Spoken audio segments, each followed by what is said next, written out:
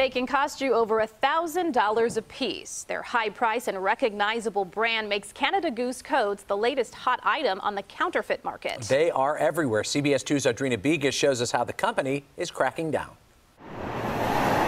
At Mild Blend in Wicker Park, this is what we have left, so demand is super high. Their large stock of Canada Goose coats is almost out. It's the brand recognition and the high price point that creates high demand. Michael Jordan's shoes, Louis Vuitton, Chanel, where people are always replicating that, and it seems like Canada Goose has kind of like taken the top seat as the new thing to be replicated. It's a $29 billion to $40 billion industry of counterfeit products that are being bought. Steve Burness with the Better Business Bureau says the products are often sold on rogue websites. How difficult is it to go after these counterfeiters? It's really difficult. The police do it, the federal authorities will go after it, but it's really difficult because they pop up and they go away pretty quickly. To crack down, Canada Goose filed a lawsuit in federal court in Chicago aimed at counterfeiters based in China selling fake coats across hundreds of unauthorized websites. If you see something half off or ridiculous prices, too good to be true, it's counterfeit. If you are looking for the real thing, so you really want to pay attention to the tags. Yeah, absolutely, with the tags. Look for the hologram label sewn in the inside.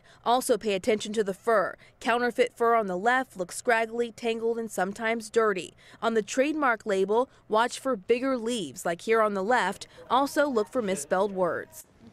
The Better Business Bureau says to look for a list of licensed retailers on the company's website before you buy anything. Rob and Erica. Yeah, here, when we, of course, have a pretty solid winter, you would think that like the fur and the down would make a difference, the quality of it in the real coats versus the counterfeit. Right. Sometimes they say if you put it on, it won't keep you as warm if it's fake. Yeah. All right. Thank you, Audrina.